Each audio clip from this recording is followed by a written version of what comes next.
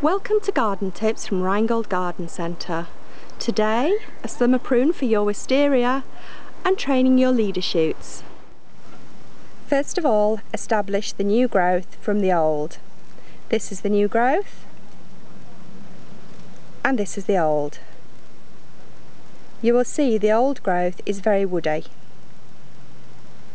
Find the first bud from after the old growth and count 6 buds.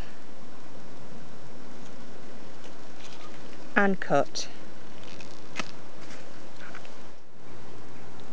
To stabilise and train your wisteria, you need to tie the leader shoots along a wire.